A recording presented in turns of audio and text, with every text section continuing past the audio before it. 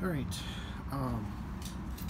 So the big news today is I had a coupon and I picked up an extra battery. It's the same brand, same size, capacity.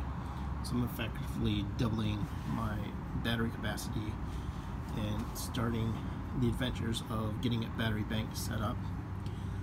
Right now, my wiring situation is a mess.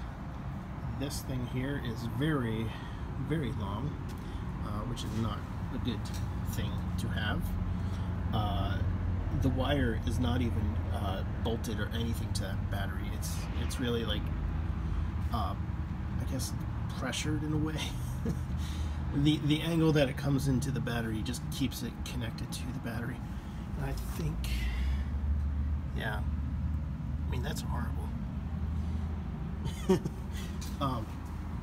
So today I did a lot of ordering on Amazon. I was hoping I could pick up wires at a store, but I saw some wires were like $60, and that's crazy. So I went on Amazon and ordered a few wires of various sizes.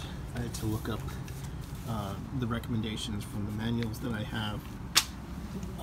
I even have this wire, which is smaller than that wire, and I was just comparing the size to see if it would fit into the solar charge controller, which this is actually too big.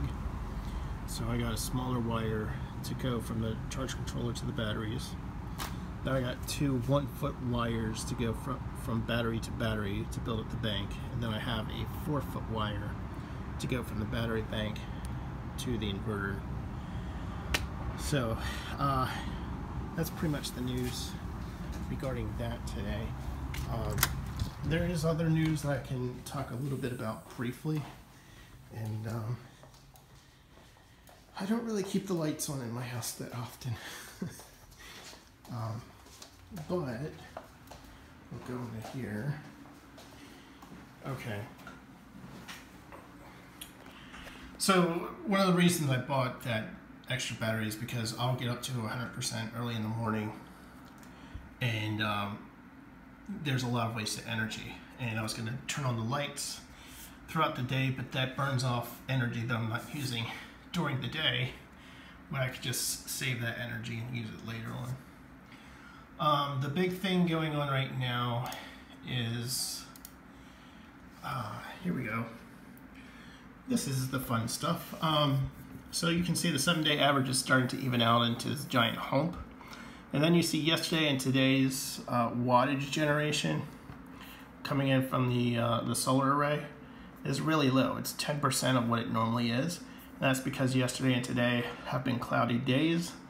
Tomorrow is a cloudy day, and the day after is a cloudy day, or it's been raining today and the next 3 days. So that's the kind of effect that has on the solar array. I'm still generating power in the rain, but it's just not that great. So that's just because of all the clouds. I'm just really trying to conserve all the energy I have, and just only using the Raspberry Pi. I don't want to turn on the inverter right now. I want to make sure I have enough power to go throughout the day and just keep that Pi running. Other than that, there's not really much else going on. I was just so exhausted after work yesterday that I didn't even continue on to this project after that. And I just got off work a little bit late today with everything going on. And I'm really debating whether or not I should start doing more stuff. My main concern right now with this website is if I refresh it up there, it's going to take a while. See, you're waiting. Now I'm waiting for the graphs for the data to come through. Still waiting. Still waiting. We're still waiting. Are we waiting? Yes. Yes, we are still waiting. There we go. So as a web developer, that just tears my brain. It's like if you put your nails on a chalkboard and just drag them across. That's what it feels like to me. It's just waiting for all that data to come through. And it's mainly because of the queries to generate this chart right here. So I gotta look and see if I can optimize those queries in any way to speed things up. Yeah, that's about it. So Have a good night.